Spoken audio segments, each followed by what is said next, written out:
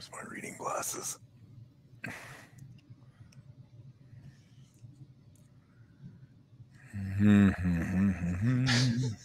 Fina. I'm talking about straining for that logo on the side of your helmet and not the name on your back. Yes, sir. Because we know what it represents. It represents everybody here you see and everybody you can't that we've talked about. I'm here to strain with you, man. I swear to God, I'm here to strain with you. Let's go. Everything you got, strain with everything you got. Let's go. Bills on 3. 1, 2, 3. Bills.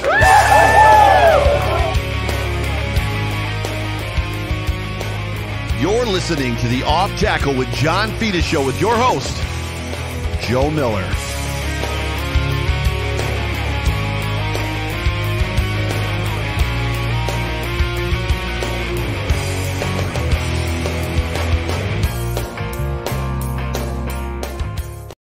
Well, what is going on, everybody? Welcome into the Off Tackle with John Fina show, brought to you by Q42 on the Buffalo Rumblings. There it is, vidcast, multicast, and podcast network. And I'm going to say this after I introduce myself. I'm here with John. My name is Joe Miller, and I am the host of the show, the Off Tackle show. The Buffalo Bills could have used some of that Kyle Williams energy yesterday on that defensive line, in my opinion. I don't, man, I'm hurting, John. As you're pouring a slow beer, I'm hurting, bro. You know what? This isn't a beer this time. It's like a gin thing called the long drink to go with the long night and the long day that we all had. Yeah. So, yeah, my I don't know. What'd you say? Yeah. What? I said the Buffalo Bills, the defense could have used some of Kyle Williams' energy. Kyle Williams just had a different motor. Had a different gear about him. There was just I remember, you know, and this was completely unscripted, us talking about Kyle Williams. I remember when he was drafted, John McCargo was drafted either in the first round late or in the second round. He was supposed to be the big stud defensive tackle, heir apparent guy. Kyle Williams was taken in the 5th, just kind of some dude we took a flyer on. And Kyle Williams just, from the time that he got here, just played at a different level. He just played like every play was his last play ever. And I think I want to address that because just because it didn't turn out with, you know, free defensive tackles and Patrick Mahomes on the ground. I mean, they all play, especially in that game, with their greatest effort. Just sometimes it just isn't enough. I mean, and and I've been saying this for a while now for anybody who's dared to join us on this podcast is, you know, that we don't have enough like sudden special things, you know, and enough break free moments. We could have used a couple of those last night on defense. Look, you know, I mean, we'll go through it all, right? But the first thing I want to say is for my man at Q42. Yeah.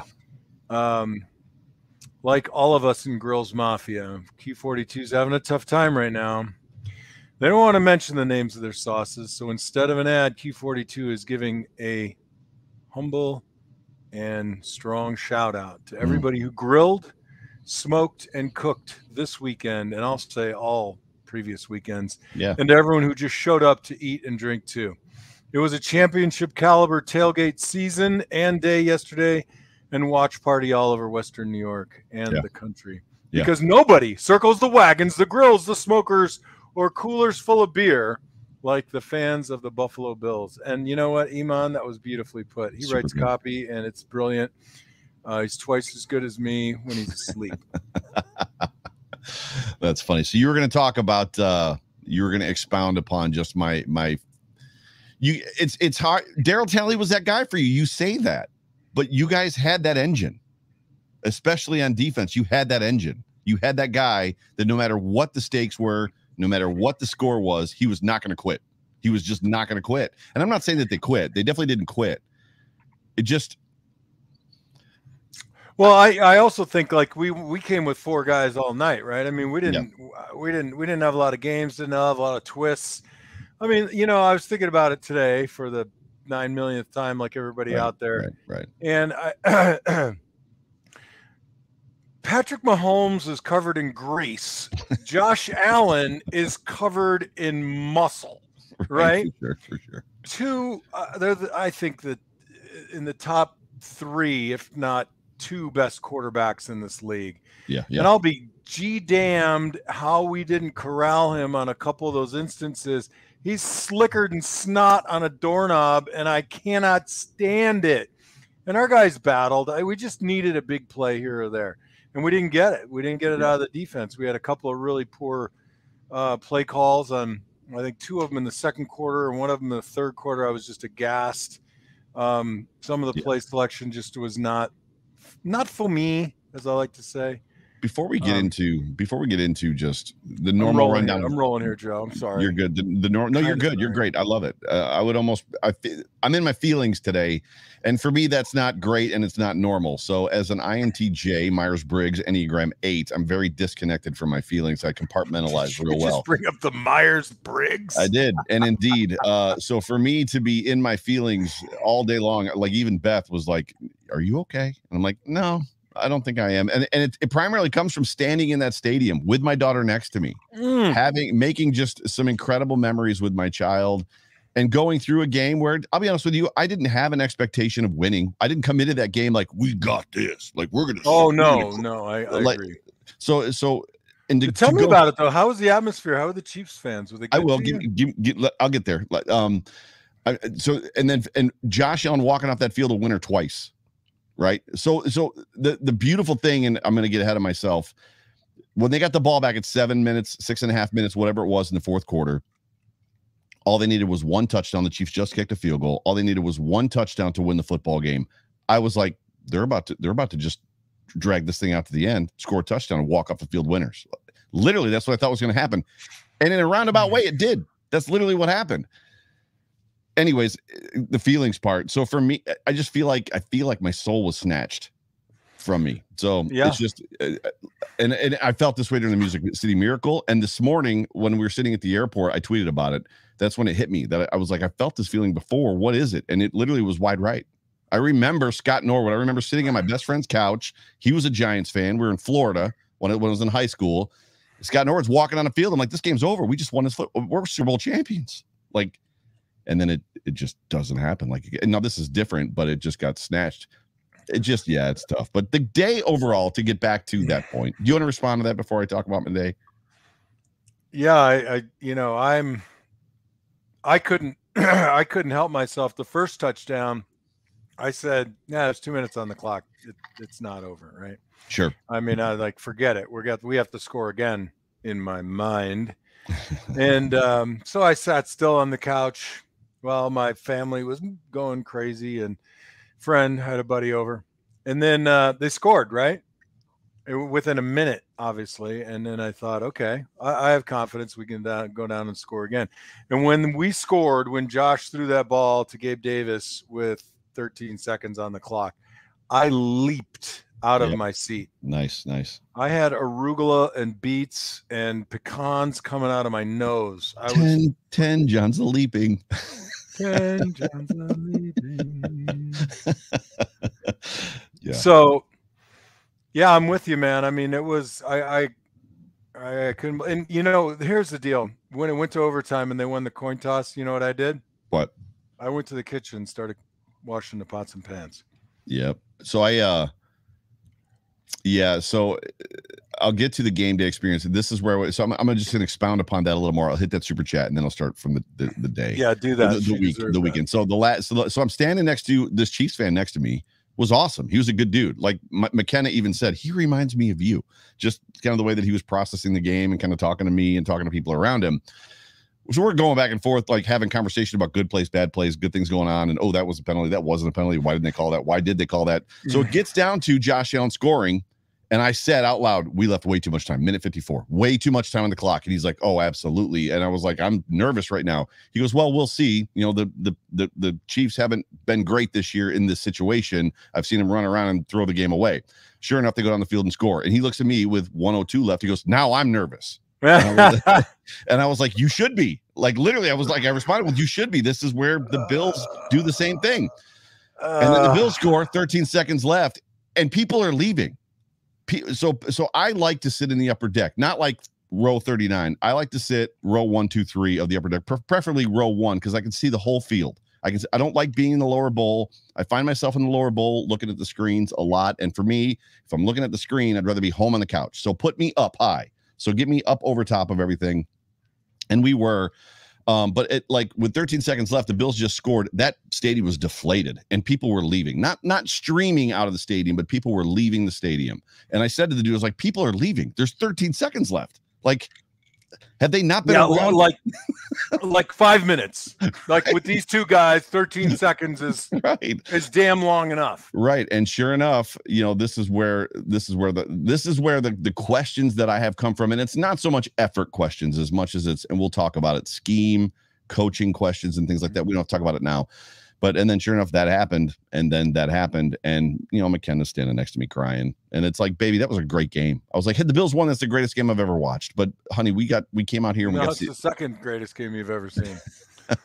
We still know what the first one is because that will never be number one, even though it was legend. So, hey, we never did discuss what's our profanity policy on this show. Well, there's podcasts that are explicit. They have to have an explicit marker on Buffalo Rumblings. We can, but if you want to swear, you can. Just be careful. Be careful. It's not like I'm gonna into the sink for Clorox. I'm gonna hit Brooks super chat real quick. By the way, everybody, we are live. We are super chat ready and live. If you're watching us live currently, we'd love to hear from you because I can't keep a thought process, Brooke. And you're convinced that the sports gods hate us. This just hurts, really hurts. I'm here to tell you, Brooke, there are no sports gods. Okay. There just aren't. But it makes us feel better sometimes. Yeah. Buffalo against the world. I have my feelings about it. Conspiracies. I do want to say that Brooke did her 11th. She did her 111th. She tweeted me yesterday and said, I didn't watch. I don't know what does that mean? What is 111? I hear this expression and then I hear that stand thing. John, how many players are on a football team at any given time on the field? 11th. There's 11 team players. There's 11 guys. So it's the Bill Belichick. Everybody does their job. You do your 111th, we'll come out on top. So as fans, we do our 111th. So she tweeted cool lingo. She tweeted me yesterday and said, I didn't watch the game. So I don't know what happened. I was pacing it. And I was like, Brooke, you should have watched the flip. As much as we not make fun of her, but we have fun at her expense here about not watching the game because they've been winning without her watching. She should have watched it. So Brooke, thank you for not watching, but I prefer you would. Maybe, I don't know, maybe not. Maybe you don't prefer. If you had watched, we would have won, Brooke. Right. It's all on you. For the person that asked me if I wore the same clothes, all the way down to the socks and chonies for the past 5 games. They stood up on their own. Threw them away. Mile the turntable. But it's what's amazing, John, is how much of not a fan. You've been a fan of football. How much of a fanatic for the Bills you have become. Like you have been sucked in big time. I hate all you Bills mafiosolos. These go down really smooth. There was a time when John would watch a football and just analytically watch it. Now he's like emotionally invested in Buffalo Bills football, which is crazy. So, all right. So you want to get to my day? Today or yesterday? No, yesterday. My weekend with my daughter. So, yeah, I think that is probably more fulfilling than us talking about the final 13 seconds. But. Well, I'll get through it as quick as we're going to talk about the good, the bad, the ugly. We're going to talk about all of it. So the Bills win the playoff game against the New England Patriots, and immediately, as every Bills Mafia member does, it's like, oh, can I make it to that game? And sure enough, it was no. And then I've got a couple friends that are texting me going, I just got tickets. You coming with me? And I'm like, probably not. It's a lot of money. It's a long drive. I don't have $600 for a ticket type stuff. And then I get a text from a player that's a friend, and he's like, I got 2 tickets. Do you want to go? And I'm like, yeah, let me find out. Like, don't give them away to anybody else. And I've talked about this player before. I don't want to name drop. So those of you that are familiar with my shows, you've heard me talk about my connection to a couple of the guys. Sure enough, it works out. I've got enough points for 1 flight. I've got hotel points for free hotel rooms. So all I got to pay for is McKenna's flight. So I talked to Beth. I'm like, hey, can I take McKenna to this football game? I just got 2 free tickets. And she's like, absolutely. That'd be amazing. Girl, daddy, daughter date, go do it. Make memories. So we work it out. So we get, I think it was Friday. We're flying out Friday. And then I get another message from the same player. I've got, like, he says, I think I can get my hand on a set of field passes. And I'm like, excuse me. And sure enough, he gets me. So like we're working Stop through. it. Yeah, You're on the field for warm-ups? It was Saturday, not Friday, but Saturday. Yes. So we're talking, and then Sunday morning, it's like, hey, where are you going to be? How do I get these? He's like, you're going to have to come to the hotel and pick them up because we have a walkthrough, blah, blah, blah, blah, blah. And I was like, just let me know when and where. So we selected the time. We're in the Uber on the way down. This is before the tailgate, in the Uber on the way down. And then I'm like, hey, we're en route. He goes, oh, by the way, I forgot to tell you, for whatever reason, plans changed. We're now at a restaurant. I'm here with some of the guys. We're having breakfast. See if the Uber driver will detour you down here. So we detoured down there, and we walk in. Me and McKenna walk in, and the Uber driver stayed to take us over to the stadium. And like Isaiah McKenzie's sitting there. And I'm like, what's up, bro? So that was cool. Sure enough, you didn't say that, I hope. No, I did introduce myself, and I introduced McKenna, but it was kind of neat. It's just the room is this breakfast place is a hopping joint. It's basically, if you're in Buffalo, Poke Yoke in Buffalo is what this place was. And there's Kansas City Chiefs everywhere, like fans, Kansas City fans. And I'm thinking to myself, they have no idea that there's 2 Bills players, like 2-3 Bills players in this restaurant right now having breakfast with them. They don't even know, which is crazy to me. So we get the field passes, and like we're just geeking out at this point. Like, we're gonna get to be. I've never been on the field. I don't even know what that means. Like, you see those people down there on the field for like warm-ups and stuff. Then we go to the tailgate, which was cool, and we were there with Anthony from Poncho's Army. We were there with Krista Kimmick was there. There's a whole bunch of people. Just LaShawn was there. LaShawn Terrain, Warlock on Twitter. Warlock. All the usual guys. The Bills Mafia tailgates are always off the hook. Is food and obviously, drinks and just a good time. And McKenna's like, why aren't people jumping through tables? And I was like, well, not everybody jumps through tables. And then sure enough, people started jumping through tables off of vans and buses, like jumping off of vans and buses through tables. And McKenna's like, they're crazy. I'm like, yes, they are.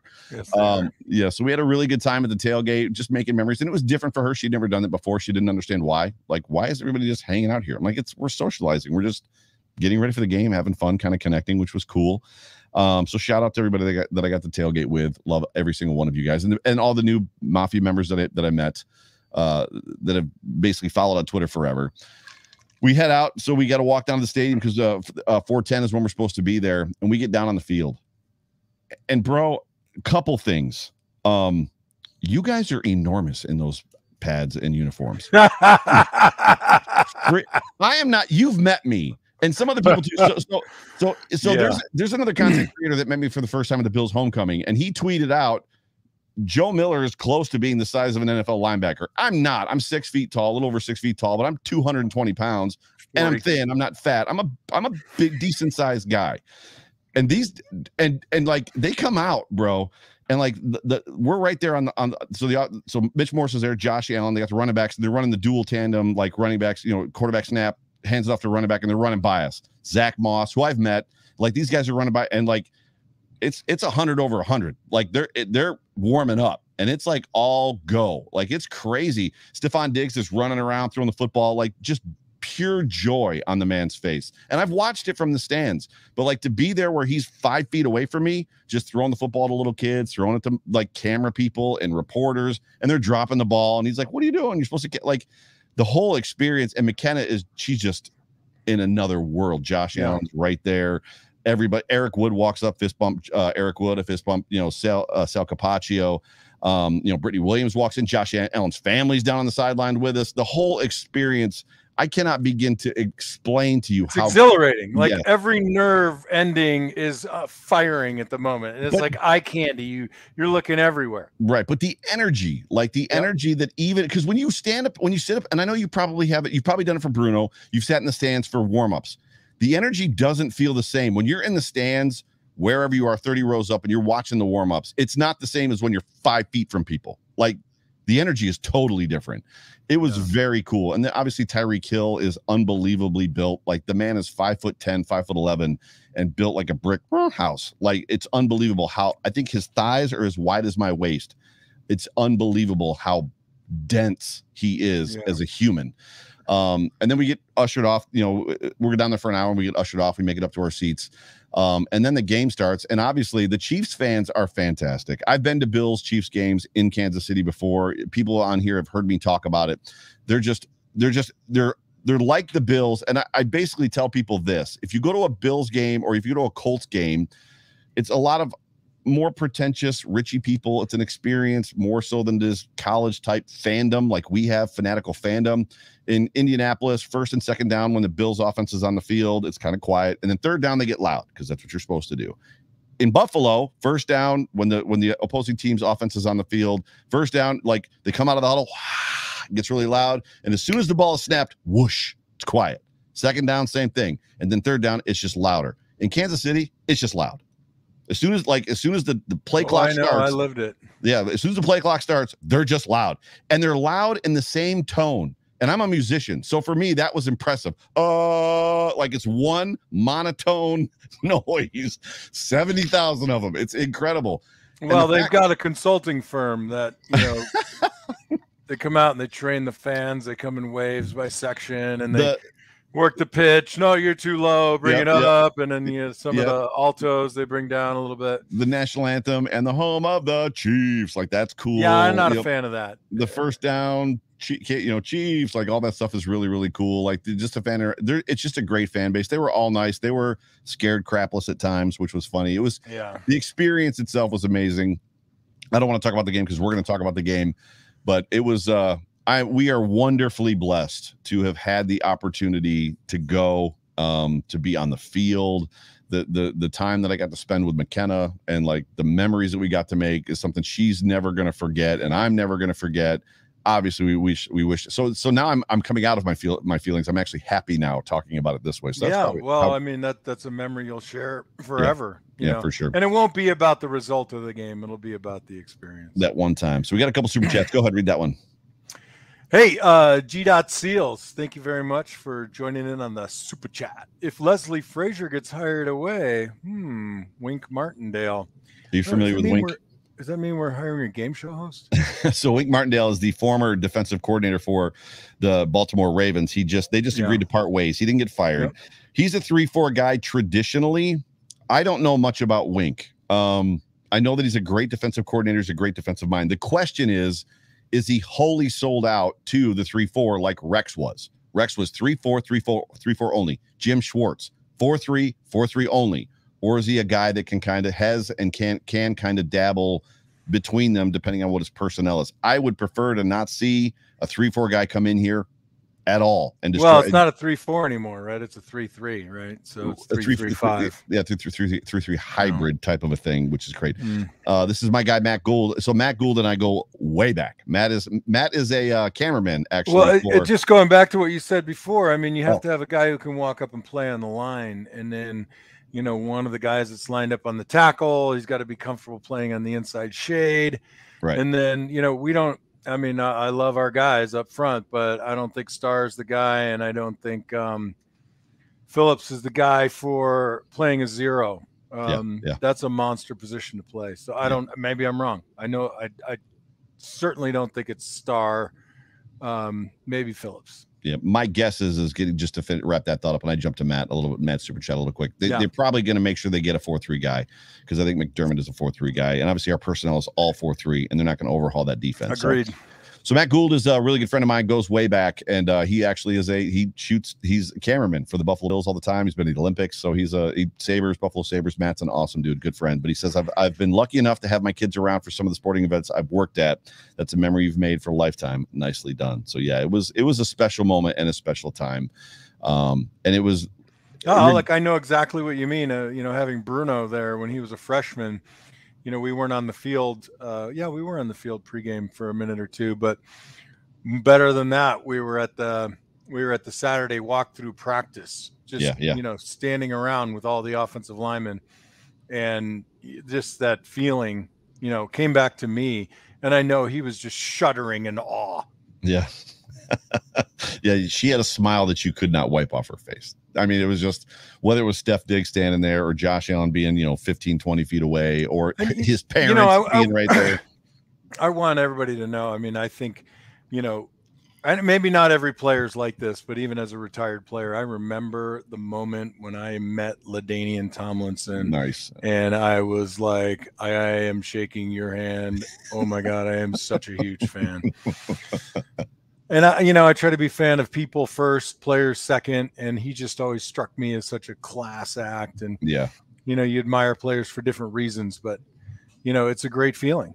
Yeah, it is a great feeling. And and I think by and large, I spent a lot of time living in the city of Buffalo and spent a lot of time in and out of the restaurants, not the bars, but the banks and laundries and stuff like that. And people were incredibly wonderful, appreciative, kind, respectful, and those are always the best engagements. They can cheer in the stands, but the fan that approaches you and just says, God, I'm just such a big fan of you guys. We root for you like crazy. It means so much. Yeah, it escapes us as fans at times, and it's overwhelming when we realize that you're just normal people too. So I used to work at the Tops at McKinley. So 1993, 94, and I think 95, I worked at the Tops at McKinley. So I'm there early, and Marv would come in almost every day. And I was in produce one day, and he walks up to me, he's like, "Excuse me," and I'm like, "Yes." He goes, "Do you have any blueberries?" And I'm like, Marv Levy's asking me for blueberries. You better deliver too. Where would you rather be? Act like a pro. Where would you rather be? In produce or soup? Hysterical. Bruce Smith walked in one time. The dude's butt was like up to my chest. Like he had the longest legs I've ever seen. I tell you, man, like when people ask me about the playing days, I always say to them, I say, you can't wrap your brain around it. Not only do we and formerly used to do things with our bodies that is just incomprehensible. Yeah. Right. Yeah. But just freaks, all of us just freaks. Yep. Just the muscle, just the appearance of it all. Even the little guys like McKenzie, it's astounding. By the way, I just noticed whatever you got to do, I better get one of those shirts. How do I get that shirt? Let's talk about that shirt you're wearing.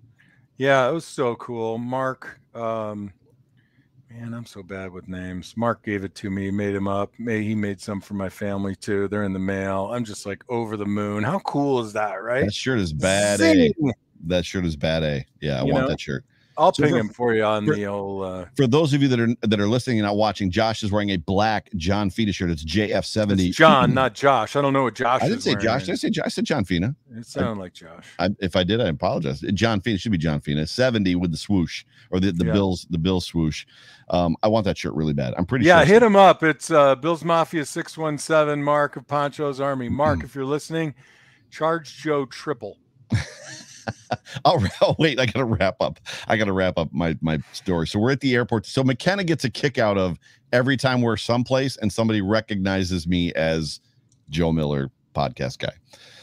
It's happened a couple times, including a Bills practice. This kid came up and I was sitting there with Pat Moran. I was sitting there with Zach Sheldon from Trainwreck Sports.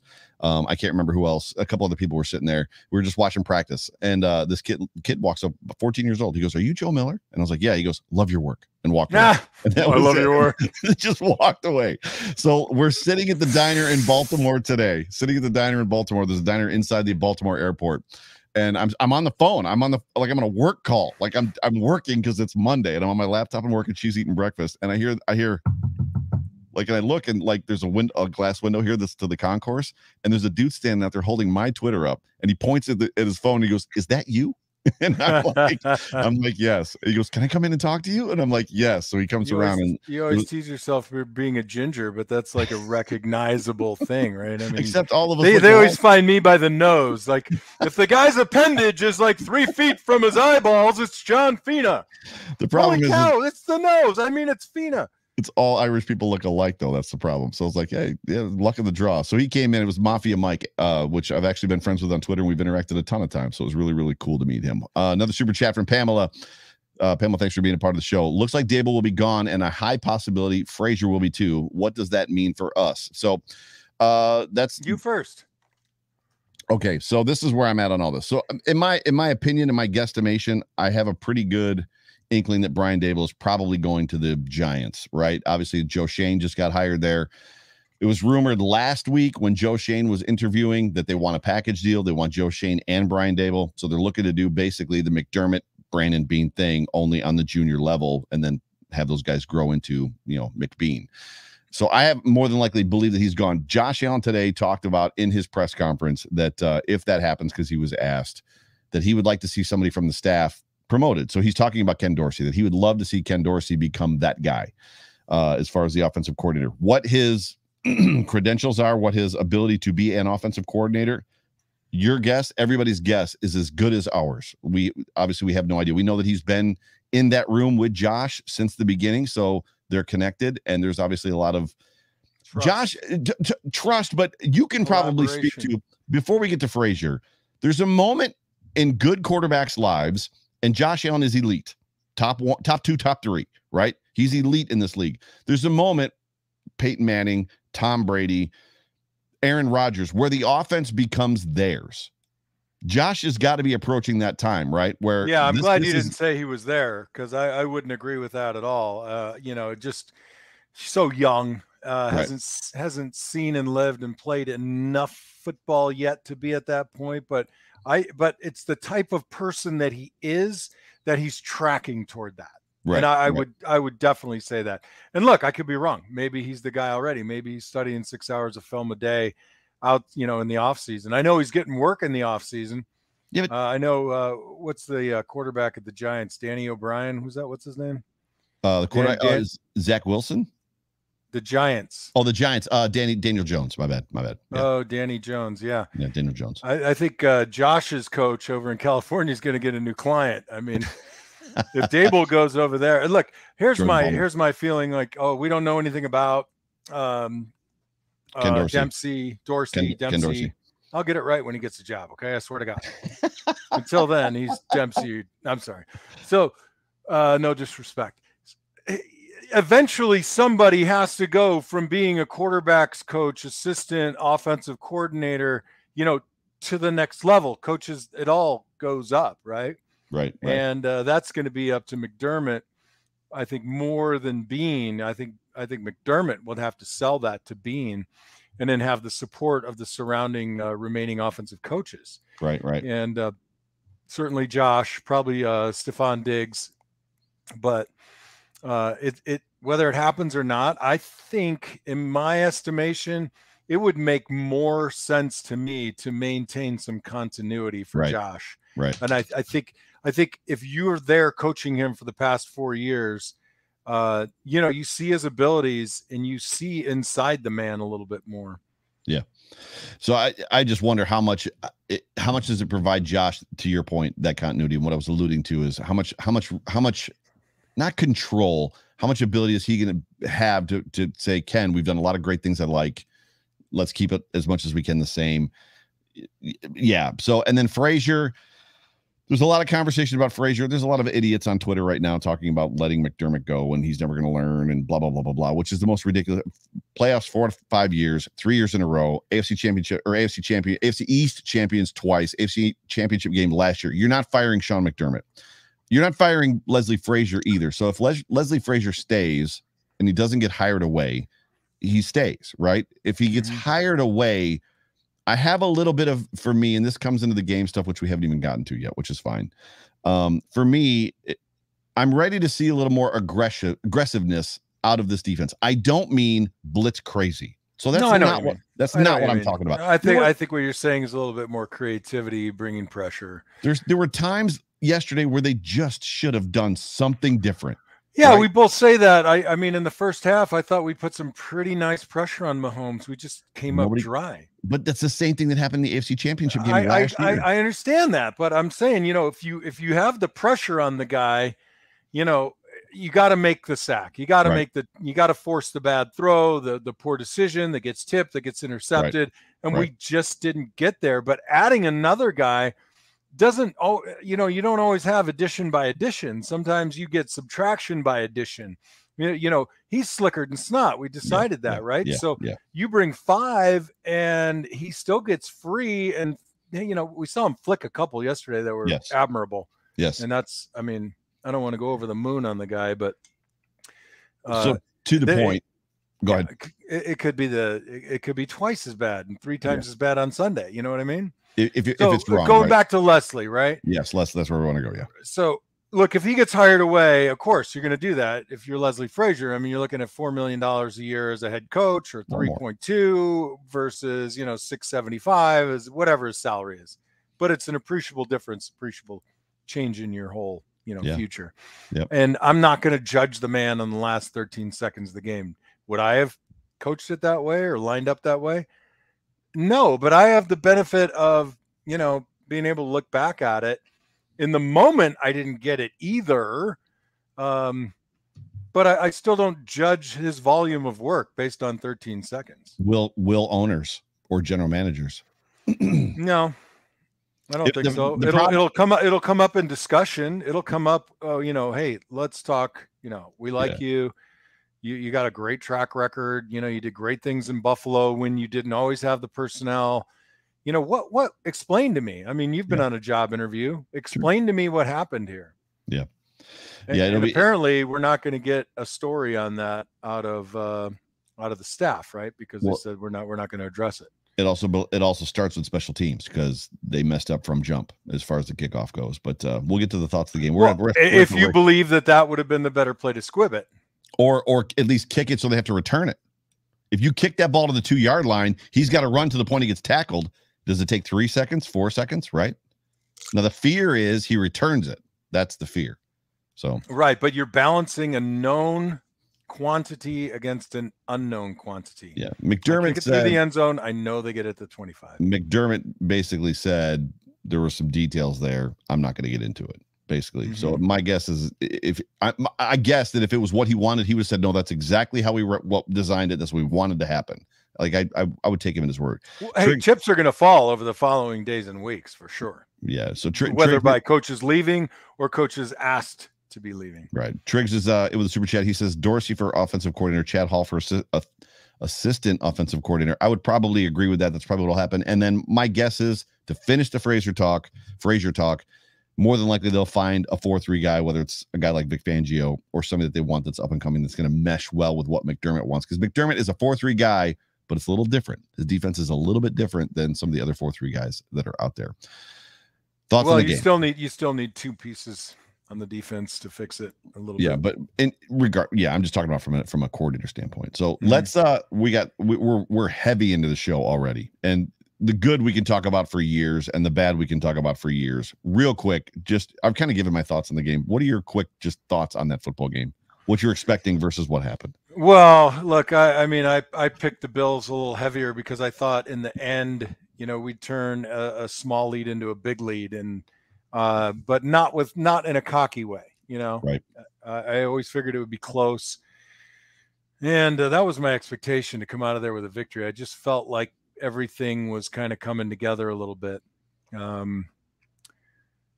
Tackling. Oh my God. I guess somebody counted and said we only missed like 7 tackles, but as you watch the game, each missed tackle felt like 5 on its own. So it felt like 35 missed tackles. Yeah, but I don't know that includes times when people whiffed. So there was one run by was it Pringle where he went out and then like split 3 defenders and just somehow sneaked by all 3 of them, and like Mario Addison basically stopped. He just stopped pursuing him, and the dude ran right by him. That was weird, right? Yeah, and they gained. I think he scored. He scored on that play, right? Yeah. I didn't feel like the game was too big for the team. So nope, I agree with that. Offense or defense, I don't feel like the game was too big for the team. I literally feel, and you can speak to this because you're a former player, I feel like defensively speaking, there was a plan. There was a scheme, and it just didn't work. Well, it did work. It worked enough for a little while. They only had like 3 breakdowns. I mean, look, points on defense. It did not work. Yeah, I know. I mean, but we got some stops. That doesn't include a missed field goal and a missed extra point. Okay, fine. I mean, look, I've heard people saying, "Oh, well, no, we didn't cover Tyreek Hill." I'm still waiting for somebody to cover the guy. Well, we take away 3 big plays, I think we're in a hell of a lot different conversation. If we want to talk about, so this comes back to the scheme thing, and this is actually in the notes just from stuff I wanted to ask you, just because you are the expert. When you look at Tyreek Hill's touchdown run that he had, or touchdown catch that he had, the 65-yard touchdown catch. They're playing a deep cover 2 shell. Levi Wallace was on Tyreek. I don't know. I know you chart the game and you watch it back. Levi Wallace is on Tyreek. He was not double covered. They left Levi Wallace one-on-one with a deep cover 2 shell, of which Micah Hyde shaded to another player. It was one-on-one. He hits the crosser, hits him in stride, gone. There's very much We are not going to let them beat us over the top, no matter what, even to the point of putting our corners on islands. Taron Johnson, Levi Wallace, Dane Jackson. We're going to put them on islands, and we're going to sit way back. And they did it all the way through 13 seconds left. Yeah, look, I think that I guess what I'm saying is I don't mind that strategy. But when the guy runs a shallow cross like that, first of all, I don't care who it is, the guy from the Rams or Tre'Davious or Levi, you're just not going to stay in a foot race with Tyreek Hill, but you've got to be able to collapse down from the shell and make the tackle. So I don't put that on Levi Wallace. And I think you can't press the guy, two guys. I see you can roll coverage over the top. I just don't know. I mean, it looks that way so easily, but they do so much by down and distance, formation, dictating where everybody lines up. And the expectation is that if a guy catches a shallow cross, someone's going to tackle him at 14 to 16 yards. And that's an unfortunate, acceptable gain for a guy like him. I agree. And they didn't make the tackle. And I was not putting that on Levi Wallace. So please I didn't think you were. I'm just saying that somebody has to be in that dog's ass position. Yeah, the reality is if you're telling me Levi Wallace versus Tyreek Hill single covered, if you're telling me anybody but Jalen Ramsey single covered against Tyreek Hill, I'm taking Tyreek Hill every time. So this is definitely not on Levi Wallace necessarily. Even to the point of 13 seconds, even to the point of overtime, they were just playing. So the 13 seconds part, they're playing 35, 40 yards off the line of scrimmage. Yeah, that was baffling to me. That I didn't understand. Plays. I mean, they needed two 30-yard plays. That's all they needed, and they got them easy. But the thing that killed me about that was, look, I'm okay with that defense if they have no times out. Right. But they had 3 times out. Yeah. You got to come up, and I don't look. We got to Mahomes, but we couldn't bring him down with 4 guys. Right. So what was the point of bringing 4 guys? We could have brought 2. We could have pressed at the line of scrimmage on their best guys and still ran the same shell. Yeah. I mean, we could have done that all day, and we could have had, Addison or Edmonds spying in the middle of the field. That's the part that baffles me. And in the very last play, which of the fourth quarter, I'm looking at how Levi's lined up, and I'm saying to myself, he is lining up to the letter of the definition of this defense, but the defensive call is wrong. That's what I'm thinking. After they call the timeout? There's no way that Levi Wallace should be lined up, 8 yards outside. Was it Kelsey? Yes. And 14 yards off the ball. That made zero sense to me. 0 cents. I mean, line up on them. Look, they have the timeout. They don't care. They don't need the sideline. Yeah. Contest the catch. Yes. Cover. Maybe 2 guys get their hands up, affect the throw. How about just dragging Kelsey to the ground? Literally taking a 5-yard defensive holding penalty, and it bleeds 5 seconds off, 4 seconds, 5 seconds off the clock. Eric, I'm going to get to your point in a minute. I think by the third quarter, I was in the stands, 300 section, row 2, 40-yard line, yelling, "Don't let him out of the pocket." What the Chiefs did so well was they kept Josh Allen in the pocket. The problem is Josh Allen still ate them alive from the pocket. The Bills were allowing him to escape. He was just he's greasy. You said it. They were not keeping you say him allowing him to escape. Allow is a tough word. They were forcing him out. So they were you either pressure him and bring him down, or you don't, right? I mean, and I think maybe that's why they didn't bring more pressure. Like I was saying to you earlier, if you bring more pressure and you don't get there, you're subtracted behind you. Both of these quarterbacks it's a pick your poison. How do you want? Well, so I was just about to say that. I mean, our guy was doing things to their guys that they're on their podcast going, thank God there's no more Josh Allen with the freaking horse muscles knocking out our DBs. Right, you know what I mean? On a run. Well, or not even that, but you've got Patrick Mahomes who does that one play where he shifts his arm angle and throws a 15-yard laser. Josh did that too. I saw Josh do that too. Did it as well, but they didn't talk about Josh doing it.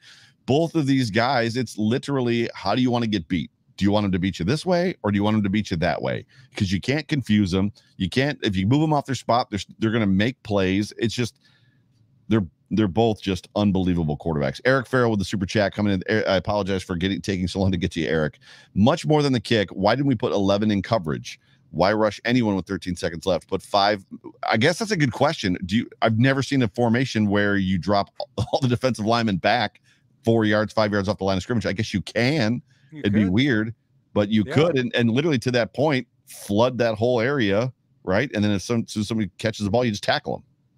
Yeah, it would be wild. That's the right. So you'd still have to chase Mahomes in space, but you wouldn't have to worry about it because he can't run the ball. Well, he could, but he wouldn't get 30.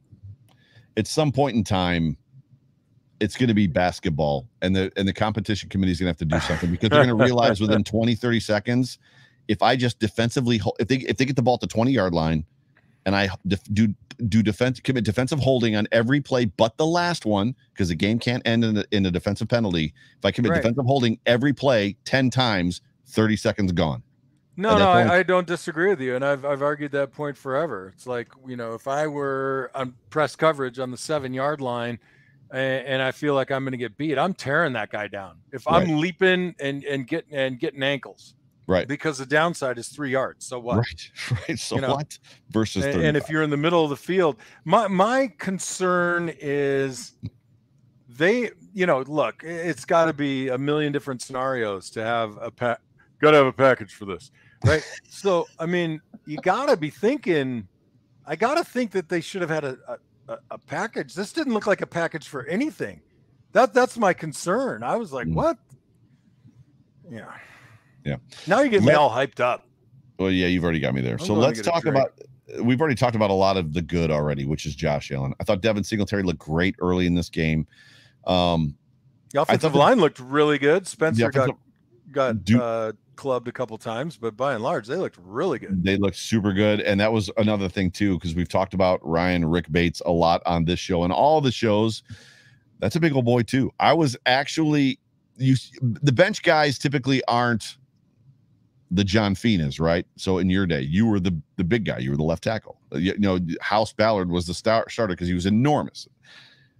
Ryan Bates is a big boy. Like, I was surprised because he walked right by me. And I was like, that is a big old boy. Ryan Bates is a big guy. That offensive line played super duper well. I was very impressed. Knox blocked really well. I mean, he had a drop, which he shouldn't have dropped. But what's funny is Gabriel Davis, the game that he had, we all went in saying that Dawson Knox has to be a big part of this offense for like last time, week 5, week 6, whenever it was, for the Bills to come out on top. And Dawson kind of didn't. He was kind of quiet. Yeah, you say that, and neither of us really has access time and understanding of the game plan. But right. Gabe Davis is a hot hand at the minute and at the moment, and sometimes your role is to suck coverage. For sure. That's what Diggs. Look at Stephon Diggs, right? He had 5 catches for 9 yards or something. That was his role in that football game. That was his role in that, and I think he was probably pretty happy with it up until they went in the locker room at the end. And late on the last drive, as much as other people probably lost their minds because that's what Bills Mafia does. I loved that he was covered, and Josh basically just flicked the ball out there to give him a chance. Josh was like, "Here you go. Here's the ball." Threw it 20 yards downfield, 25, and obviously Stephon had to play defense because he was being held and he was holding the guy at the same time. But I love that. Hey, you know what? Here, see what you can do. Got to tell you, man, just looking at Josh and those, that last drive in the final minutes, he looked like he was playing in the first quarter. Yeah. And the way he assesses the defense, I mean, he's really coming in. I love it. I love watching it. It's going to be a fun 10 more years. Pam and Donna back into the room of the super chat. Thank you, Pamela. We love you. What made me feel a little better today was watching what everyone was saying about us. It wasn't the normal Bills crap to the bed and just walk and talk about the other team. Allen was just as great with Mahomes. It's true. A lot of people have changed the narrative. Coming out of a law, I had friends of other friends who are fans of other teams texting me after that football game, talking about Josh Allen. People that are in other markets, Bengal markets, places like that. I had the same. Bunch of my buddies were like, "Dude, I'm so sorry about your team, but holy cow!" Right. That kid is really good. Like he's probably the best quarterback in the league. Like it's crazy. What about that ascendance though? I mean, like from major disrespect so recently to forever. Yeah. To now all of a sudden, like he's going to be, it's. I'll say this. So I've been meaning to get this off my chest. Tyrann Mathieu comes out of the game. Yep. We have some pretty significant success with the deep ball. You know, we hadn't been going to it a lot during the regular season, but Tyrann Mathieu's out of the game. What kind of took so long? The protection aside from about 3 plays was solid. Mm-hmm. Why weren't we going a little deep?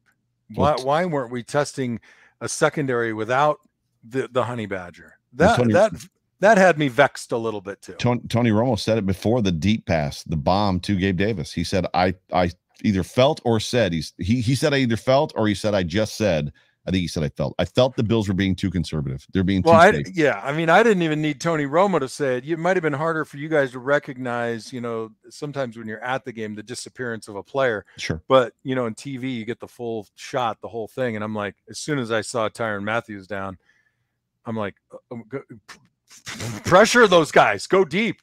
Yeah. Gabe Davis, Isaiah McKenzie, whether it's Beasley or Diggs underneath route, pulling the safety. And that's exactly what we did. We had an underneath guy that the safety had to show enough respect to slow him down by a half step, and then they're open. Yeah, no, I knew he was gone because when he went down, he grabbed the top of his helmet. So I thought that he was faking as though Josh hit him because he missed the tackle, that he whiffed so bad because he totally whiffed on Josh. And they didn't. That's the only bad thing about Kansas City. Their boards are tiny and suck, and they don't show replays. It's awful. So I just assumed that he kind of was faking like I'm hurt, and then all of a sudden he was gone. And then like the dude that was standing next to me was like, "Yeah, Tyrann Mathieu's out," because he was, I don't know, I think he got a tweet from a friend or a text from a friend that he was out of the game. And then obviously watching it back today, it was his player that hit him in the head with his kneecap, I think, or something like that. But no, that was big to your point. So Triggs back with the super chat. We're missing speed on the defensive line, the X factor. You have heard me say it. So is Spence. When JJ Watt became available, I want a Havoc Reeker. We need a Havoc Reeker on that defense. I know you can't just go get a TJ or a JJ Watt. You can't go get a Joey Bosa. You just can't go get that guy. I disagree. Although I was going to say Melvin Ingram was available. He's a 3-4 guy, but Melvin Ingram was available. The Bills didn't even make a move for him. But yeah, I disagree in this respect. I think we have the right people. I don't think they have the right attitude. So, I mean, you take a guy like JJ Watt, he's got a predetermined rush before the ball is snapped. He knows what he's doing. If you go back, and I've said this for weeks now, but apparently you just don't listen to me. Our guys are coming off the ball without a plan, and they're doing this shake thing as they run toward the offensive lineman. Now, whether that's a Leslie Frazier thing where they're just, too much gap control or gap integrity on your rush, I am not that guy. I mean, as an offensive lineman, I'm begging you to run at me without a plan. That is like my dream. Right. I think the guys are there, but either they're not free or they're not confident. But we need a guy that's going to make his move off the ball. That's part of what Bruce did. Bruce would come out, and he didn't care if it didn't work this time, because eventually it would work. And you don't need to have Epinesa have 5 sacks, right? 2's good, 1's good. And if the other guys are doing the same thing, 1 for 4 guys is 4 sacks. That's a game-winning performance up front. Right. But there's just 2. I still see Jerry Hughes do it from time to time, but I honestly, I don't see the other guys doing it. You got to have a sellout plan. Even when I coach, I coach offensive linemen in high school, but when I see defensive linemen doing it, I'm like, what are you doing? I mean, you have no plan. Your reason for being is to get the guy behind the guy in front of you. And if the ball's snapped and you're like, well, maybe I'll arm under, maybe I'll arm over, maybe I'll step go, maybe I'll step club. It's too late. You're done. Right. You just got to say, I'm doing it. And if I get beat, I get beat. Right. But the alternative is worse. Yeah, for sure. By the way, there was somebody I'm not getting whiny. Do I need to go back to my podcast voice? there's somebody in the chat, and I just deleted his message, that was upset that apparently we're not responding to all of the comments. We so are. For the those, comments no, not not super chats, the comments. So we're recording a podcast and we're having a football conversation. The other shows that take all of the comments, that's what those shows do. They're people. But we appreciate you being here. It might just be your first time, though. Absolutely. So I think he left. He said, "Peace out," which is fine. But please understand the format of the show. Expression. At the end of the day, our conversation and the podcast that this is gets borderline interrupted by the super chats, which we appreciate. So yeah, we love it. We love it, but we're not here. The script for us is not to respond to all the comments. So and no admonishment to podcasts that just do the comment section. No, that's great as well. So yeah, we should answer the question now that he's off. The work, the bad, the ugly. Okay, here's my work for the off season. Yeah. All right. Grills Mafia. Here's my work. I pledge to force Jerry Ostrowski to post his barbecue pictures, because he put up a brisket yesterday and ribs, and I said, you expletive better post that. And I never went back to look. So that's my work for the off season. Give Jerry a little confidence. Yeah, Jerry's I want everybody there to at Jerry right now. Everybody should be following Jerry, that's for sure. He's a good dude. I don't know if he's in here or not, but I know he's got great tweets. Joins us at times, which is fun. But the work for me, or the bad in this football game, and I guess it doesn't really matter at this point. I don't know where. So I don't know where I land, and this is where it all sums up. And I know you're already grumbling, and I apologize that I'm making you grumble. No, you're not. I'm not grumbling. I'm thinking last year. So I'm going to take you back to last year, the AFC Championship game. The Buffalo Bills on offense and defense were wildly unprepared for that football game. And obviously we know what happened before that football game. Leslie Frazier, Brian Dable, both got interviews, and they got interviews for head coaching jobs. The Bagulas then, after the season is over, to the competition committee or the rules committee, proposed to not allow assistants or staff members to interview until after the championship games. So in that 2-week window, they wanted to push it back to the 2-week window because, well, they didn't say why, but we can all infer that it's because they felt their coordinators were wildly distracted.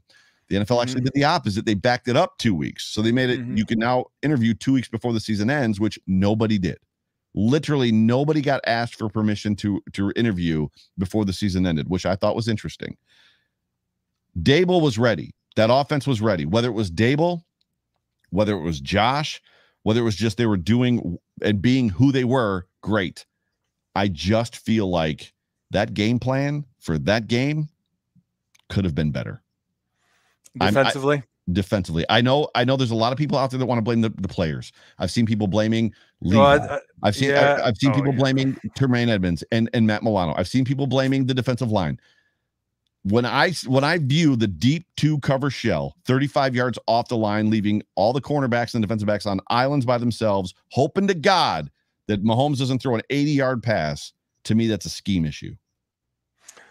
I'm not going to disagree with you entirely. I think you have to take certain precautions when you play a team that has the weapons that they have.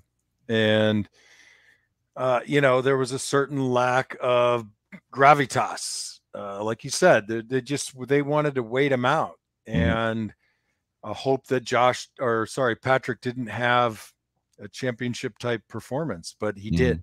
Yeah. And the rest of them did. And that, I don't love that gamble either. I'm in your side. I mean, I want to bring pressure. I would, it's either cut my head off or death by 1,000 cuts. Right. Cut my head off. Just go head off. Yeah. Like when, you see people staying on 16 in blackjack. I hit that every time. I'd rather lose now than lose later and go through the pain of waiting. Right. So I'm with you on that. But you can rewrite history. I don't know. Yeah. I mean, we're not in there. We don't know if they felt like they had personnel matchup issues, so it was smarter to play it that way. Regardless, I still say go for broke. So Peyton, and this is where the aggressive stuff, situational football, comes into play. So Peyton says, and this is a great comment, I saw an advanced metric that I think was revealing. Mahomes' average depth of target, 5.2 yards. Josh's 8.1. I think the defense actually did okay. I agree with this statement. The caveat for me was inside of 2 minutes. That both of those offenses put the gas pedal to the floor. Josh beat their defense. Mahomes basically just took advantage of what the Bills were doing against him. Does that play? Do you understand what I'm saying when I say that? Josh. So Gabe Davis. You think their defense was in better position and Josh beat them, or the receivers beat them? Whereas Patrick really didn't have to do anything difficult. Threw a 15-yard crossing pattern to Tyreek Hill, who turns it into a 68-yard touchdown run because they're playing way too deep and their corners are single covered. Yeah, look, I agree with you. But without knowing why, it's hard for me to look back and say, it was the wrong game plan. It's not my game plan. Sure, it's his. Sure. Look, I think he's going to get a head coaching job. I think he's I think he's got a great demeanor. He deserves one. I would say so. That. Yeah, for sure. I mean, I think they're talking about his age, which is ageism, which I have a problem with. So how old is he? He's older. I'm not exactly sure of his age. I could Google it, but I mean, when you look at Bill Belichick, ain't exactly young, and he's still coaching. Andy Reid isn't exactly young. I mean, there's a lot. Marv Levy was like 30. Pete Carroll's in his 80s. I think isn't he an octogenarian now? I think he's in his 80s. His son is the offensive line coach here at Arizona. Yeah, so Leslie Frazier to start as a head coach. Eric Lambert says he's 62. So at 62, it's like, do you want to start? 62? But at 10 years, people are thinking like, well, if he's going to be a head coach for 10 years, do you want a guy that's 72? Yes, he's fine. But so other people saying 60, so early 60s. But but overall, I'm going to get, so after we're done with this show, I'm going to be back into my feels. I will be honest, John, it has helped me to talk about it. So go ahead. So you talked about the work, right? So yes. I don't want to talk about the game planning, right? Because games are so far off right now. I just want to see decisive moves made with respect to, who on the free agent list that we're keeping or letting go. I want to see, I want to see exit interviews. Not that we'll see them, but I think the coach has got to sit down with each player in their group and have a talk. Well, and have a real on the talk. list. So Star Latulele is going to be here next year because I think he's a $20 million or $18 million cap hit. So he's going to be here. Otherwise, they lose a crap ton of money. So it's better to have the player and lose the money versus. I'm okay with that. I think Star's got life in him. I think when he was healthy, he played well. Yeah, I got no issues with that. I'm just giving you stuff. So Harrison Phillips, he's a restricted free agent. Jerry Hughes is long in the tooth, and I think his contract is up. My guess is he probably won't be back. I agree. I said at the end of last season, Addison's up as well. Vernon Butler is up, which Vernon Butler can go. I said at the end of last season that the Bills love to do this luxury thing, which is spend all of this money on the defensive line. They're the highest paid defensive line in football, and that includes defensive lines with Aaron Donald and Ndamukong Suh and Fletcher Cox and these guys that are like absolute machine, like world record or wreckers, havoc wreakers. Most expensive defensive line in football. I said at the end of last season that that's a luxury they cannot afford any longer because it didn't work. We spend all this money on the defensive line. We rotate all these guys at 48%. We get no productivity out of them. They ran it back. They did it again this year. And in my opinion, it wasn't similar results. And I guess people could say, but they were the number one defense. But were they the number one defense when the Kansas City Chiefs, when you played them? No. You're right. I mean, you have a point, but you've gotta, we're in this bed right now. So what's the solution? Yeah.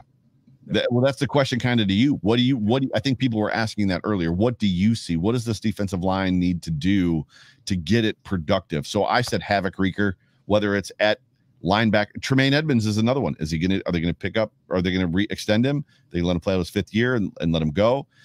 Do they need I think you're let's talk about Tremaine Edmonds. I really don't know how to solve the D-line salary issue, what piece is missing. But, before I go on, let's just say Ed Oliver, he proved his worth, I think. I like him. I think he'll continue to improve. Tremaine Edmonds, I don't know what you do, not because I don't love the guy. I'm concerned about you got a tender or extend? The problem is if you don't, you got Milano, and Metakevich, and where are you? You don't have the guy. So you're shopping for a guy, right? So who's available? That's my concern. So there's always somebody available, right? I mean, there's always, whether it's at the beginning or in the middle of the season. So a team, there's a supply chain issue. Some of the shelves are bare. It's true. We got a super chat. I love Pamela. Go ahead. We do love Pamela. We have greatness ahead of us. Josh reached elite status. The whole team is in sync. We only get better. Go Bills! You know what, Pam?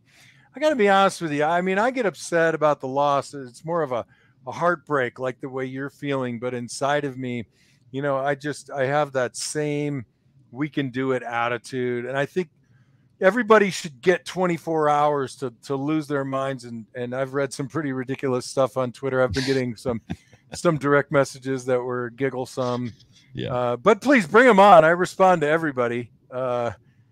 So yeah, I agree. I think we only get better. I think we have a commander in chief firing rockets.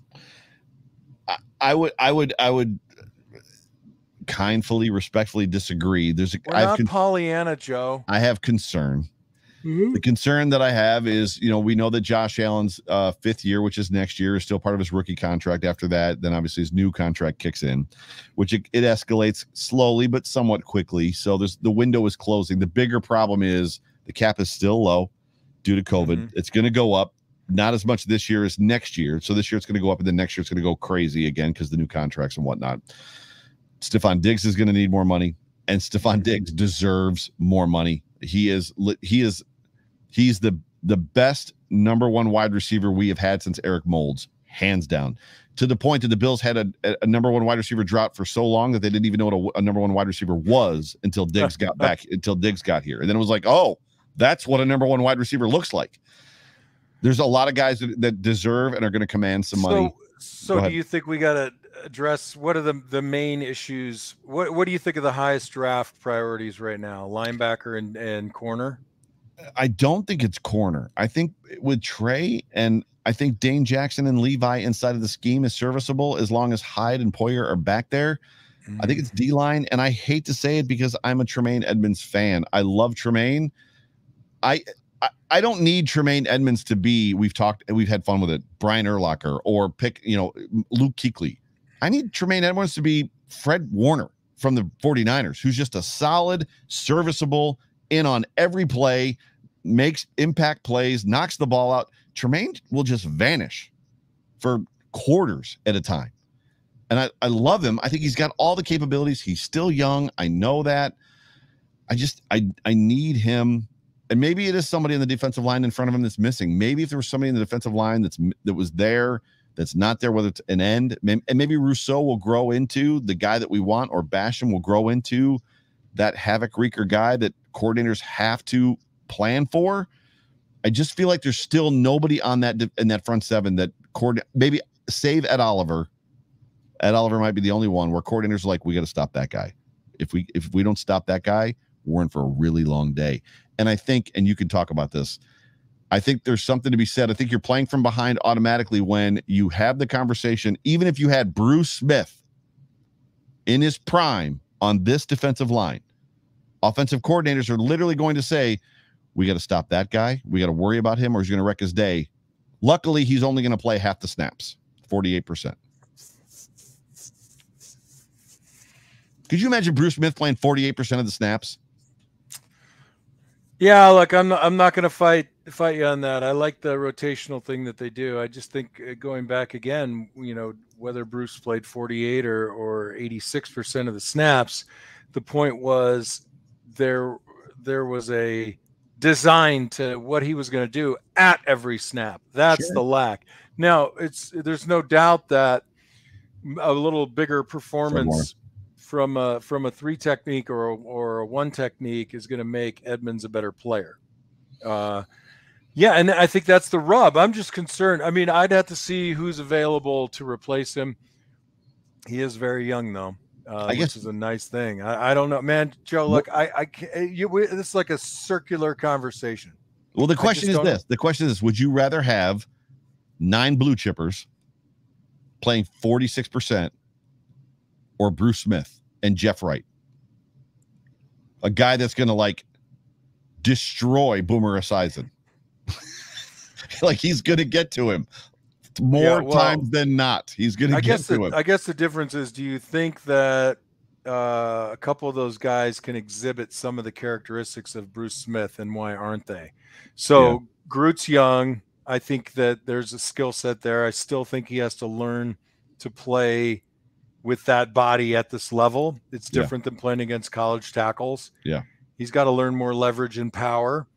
I think Basham can be a guy who plays across the whole defensive line. I think they need to cut him loose. F.A. Obata, I don't know. I don't think he ends up back here. I mean, I do like him, but I don't see that they gave him enough chance to do anything. For sure. My bigger concern is Epinesa. You know, where is he? Vanished. Where are you? Where are you, kid? You look so lean. You know, for being that lean, this is what I'm saying. The thing that made Derek Thomas such a nightmare wasn't that he was 290 pounds. It was that he was fast, and he took 2 steps and he knew what he was going to do to you. Right. And we're just still coming off the line doing this shake thing. Go back and watch. The heads are shaking. Yeah. And I don't understand it. And I love all the guys. I mean, I hope everybody doesn't understand. I don't have anything against Epinesa. Nor do I. I mean, just set those guys loose. Tackles hate that. Yeah. And I don't think we're doing that enough. We don't. Eric, go ahead. Eric, Eric, I was just going to clarify. I was not at all saying Fred Warner's serviceable. And if that came out of my mouth, I apologize. Fred Warner is a great linebacker. What I'm saying is this: I don't need Tremaine to be elite. So I don't need people at this point in Tremaine's career. We knew what you meant. Fred's just kicking you in the gonads. No, Eric is. But Fred is he's a great linebacker that's always kicking you in the Eric Warner He's always gonads. there. I don't need people to be talking about Tremaine like this kid's going to the Hall of Fame in year 4. That's not what I need from Tremaine. I know what you're saying. Yeah. And it didn't come out that way. Cool. Just making sure. Eric, thanks for making clarity, because sometimes Joe gets ahead of himself. I do talk fast. Dial him back. Yeah, one more super chat, and then we're going to get out of here because we're running long. Triggs with another one says, Edmonds was an outside linebacker at Virginia Tech. The Bills moved him to middle linebacker. So I have a rub with this, and you can speak to it. You played football. The Bills don't have a middle linebacker. They don't. Nobody does, though. I shouldn't say that. Go ahead. We run a 4-2 nickel. So Milano and Edmonds play the exact same position. They're basically shade linebackers who get to do whatever they want to do. Edmonds just calls the defensive plays. That's the difference. He is not a middle linebacker. They have run some heavy 4-3 packages after the Colts game this year. So there were some games where after they got their faces bashed in by Jonathan Taylor, where they did go to a traditional 4-3, to which Edmonds did play the middle. But by and large, 95% of the time, he is not a middle linebacker. Do you want to just back me up on that? No, you're right. I think what you're missing, though, is what if we do go to a 3-3 and then he does become that guy that's the outside linebacker, then he's in space. I don't know. I don't know what the answer is. I mean, I don't think that throughout the entire season we've put him in great positions to, I guess, make huge plays. He's been kind of a ground cover kind of guy. Yeah. You know, he spends a lot of time in that middle zone area, and it's hard to really assess a lot of that. You see some outside linebackers who are playing in the flat, and it's a little bit more obvious, I guess. Yeah. You know, you say he disappears for quarters. I have been trying to keep an eye on him. He does come up on the run pretty well recently. He has in the past 5-6 games.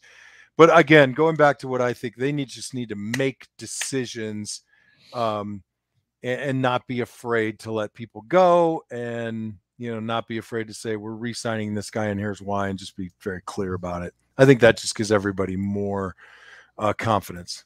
I love this question from Tom Whitmarsh. Thank you, Tom. He says, so is this the last Off Tackle show? Well, I hope not.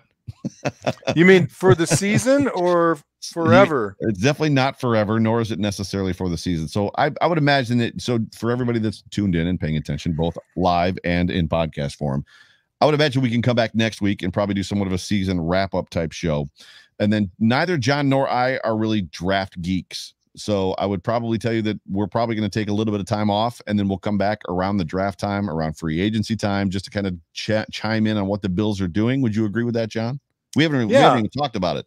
Yeah, look, I'm already. I miss everybody in the chat and on Twitter. You know, it's gonna calm down quite a bit. So I'm not a draft geek.